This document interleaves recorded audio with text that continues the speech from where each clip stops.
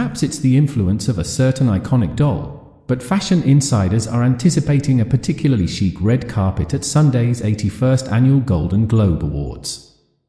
With 9 nominations, including Best Picture Musical or Comedy and Best Director for Greta Gerwig, the top-grossing Barbie is indeed expected to experience a big night at the Beverly Hilton, longtime site of the awards ceremony.